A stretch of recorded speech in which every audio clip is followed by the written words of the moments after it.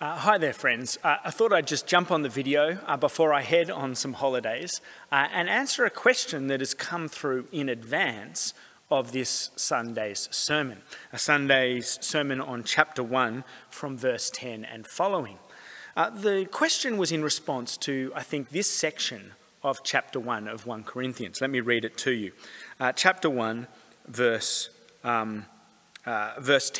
And then I'll read a few other little verses along the way. Chapter 1 of 1 Corinthians, verse 10. I appeal to you, brothers and sisters, in the name of our Lord Jesus Christ, that all of you agree with one another in what you say, and that there be no divisions among you, but that you be perfectly united in mind and thought. My brothers and sisters, some from Chloe's household have informed me that there are quarrels among you. What I mean is this: one of you says, I follow Paul, another, I follow Apollos, another, I follow Cephas, and still another, I follow Christ. Is Christ divided? And the question that has come through, a few people have sent this through to us, is something along the lines of, what does this passage have to say to the existence, the continuing existence of denominations? Is the very existence of different Christian denominations a contradiction? A contravention of this particular passage? Maybe I can answer the question by saying, no, I don't think they are in contradiction to this passage, with a little maybe added on the end. Perhaps let me explain. I do think that the division that does sometimes exist between some denominations is something to be grieved over. We long as believers to be perfectly united in heart and mind. And in fact, that's the vision of Revelation, that one day all God's people will be gathered around Christ's throne alone.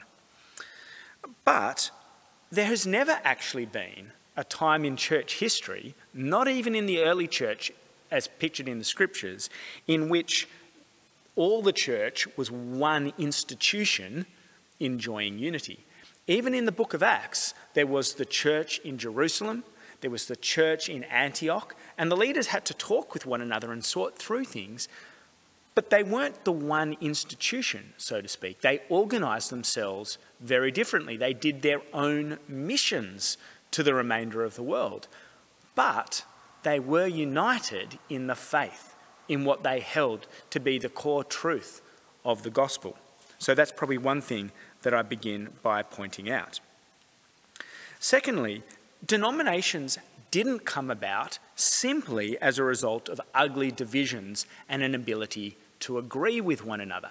That is a bit of a narrative, isn't it, that we get told, that we only have denominations because one group thought that they knew better than the other and they couldn't agree, so they split. But that's not exactly actually how denominations always come to be. Denominations develop often because the church has grown up in a distinct way in different cultural and geographic locations. Even before the Roman Catholic Church or the Anglican Church, there was a church that developed in India. There was a church that developed in China before there was ever a church in England. And each of these different churches that developed in different parts, locations and cultures of the world had their own distinctives and differences to them. They weren't ever completely the same in practice and traditions and the way they organised their life together, even though they did get together for these councils to show their unity in the Christian faith. That's why we sometimes say the creeds in church, because they are expressions of our unity of the faith, even across denominations. Also, some different denominations have developed because mission work has gone to one particular part of the world and been focused on by one particular group of Christians. And so they've developed some distinct characteristics. Different shared histories between, for instance, the church in England and those missionaries who took the gospel to Africa has developed some consistency between the church in England and Africa that doesn't exist, perhaps, say, in even the United States. There are some similarities between our church, the Anglican Church here in Australia and Africa, that are more in tune with each other than even churches in the United States that might be culturally more similar to Australia.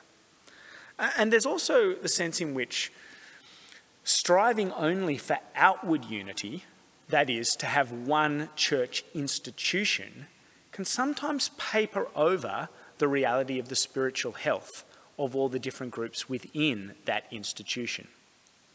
What is far more urgent for us to be striving for is a unity in the Christian faith.